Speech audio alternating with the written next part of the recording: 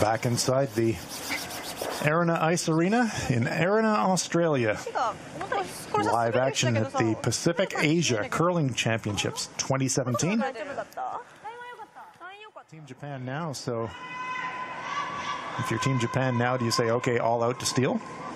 Yeah, I think so. I mean, even as it lies, it's virtually impossible to get to the red stone. So throwing another guard here, you know, China's going to have to start breaking things open and regain access to the forfeit. Mari Motohashi at 79% so far in the match.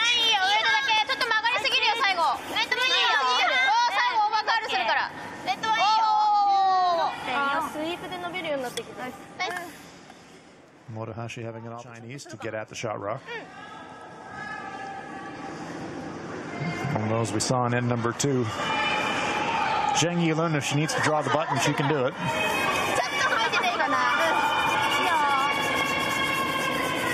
Well, she did practice drawing the button in the first end. Seemed to help out. Motohashi just trying to tuck a corner of that stone to try and prevent an ability to run back. And they do just tiny little bit behind that front one.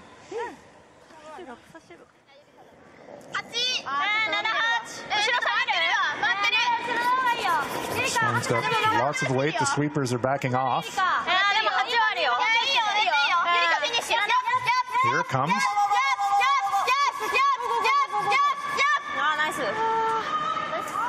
Would have loved that to curl maybe another quarter here. So it is a steal of 1 to Japan. Really close, perfect weight, but Japan steals 1. First advantage now to Team Japan. After 4 ends of play, they're leading it 3-1.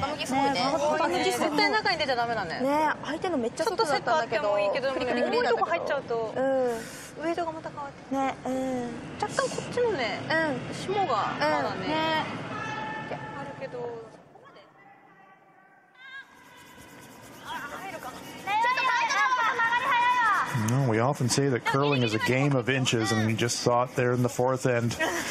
China with the attempted draw to the button to save their 1, but so close, but so far away. And it's a steal of 1 to Japan, and for the first time in the game, Sander Rolvag, a bit of daylight. Nonetheless, this one also slides a little deeper than Team Japan would have liked. They would have liked that in front of the T-line. For the players, they're going to play 10 games in the round-robin phase in the women's event. So they want to preserve energy where they can.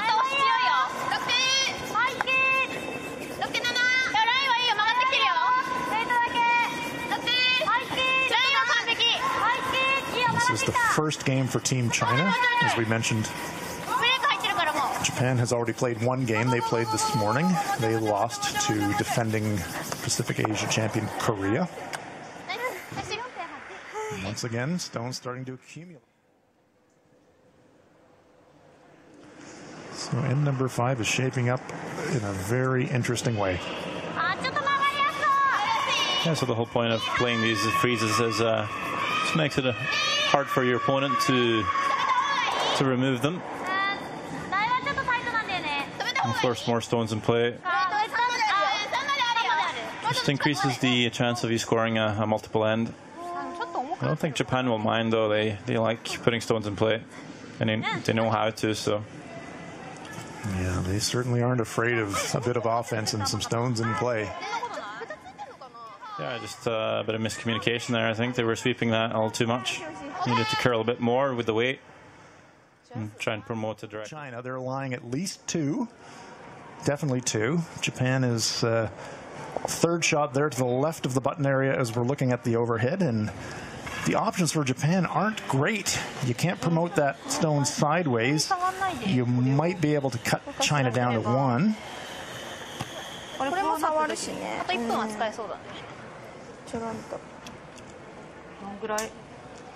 And you see the red stones belong to Japan. China's got last rock here in the 5th.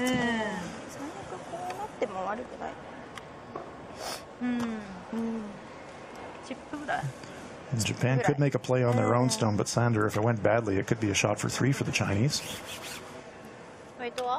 I think this is the only call, though. China's got the hammer.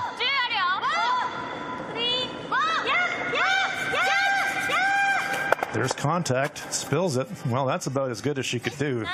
And Japan now, we think, is lying.